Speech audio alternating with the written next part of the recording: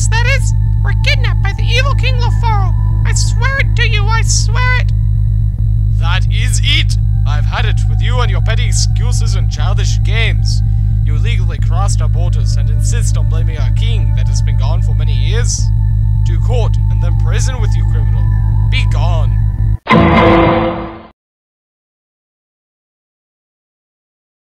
Mr. CorkBuddy, would you please tell the court and the jury just why you were across the borders of Corkland, and when you came across them, please? Well, you see, 3 years ago, I was having my usual day in the Corkland, when I rolled down the hill to the Smurf's house and saw grim fire and mean things going on. I ran as fast as I could to home, but they took me. The Royal Staple Army was taking all of us away, young and old. How sad. But it continued to get worse, yes? Can you explain the reason for the Honorable King Lefaro's disappearance? Yes, you see, I have had it with your tyranny, you tyrant! I challenge you to end this, here and now, if you're man enough. Extreme something. Have you little faith in my dancing capabilities?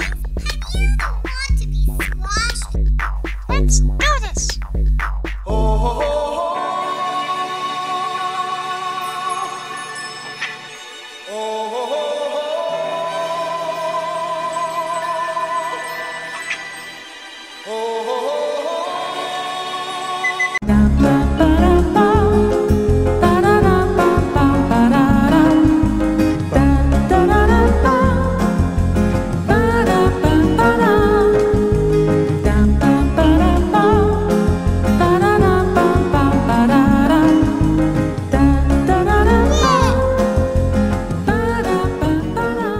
Disappeared. Like that. Into thin air. Sadly, we didn't know he was holding the only key out of the room. We were doomed. And you could please tell us about your experiences in the Pharaoh's office world. Oh, there are lots and lots of stories to tell. We learned so much about each other. It seemed that the family members we never knew just popped out of nowhere sometimes. I was fighting off a royal stapler, and then... CorkBuddy, I am your mother. No!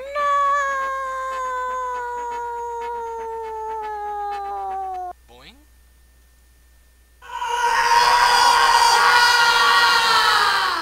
And then, once, the strangest thing happened during my morning walk.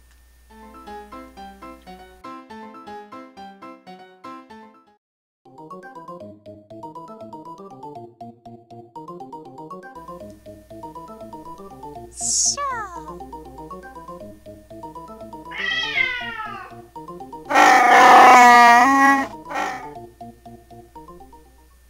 What a strange place to live in. I don't know, but I think I find this Cork not guilty of crossing the border illegally. He was kidnapped and condemned King Lefaro to 85 years of hard office labor, if we ever find him again.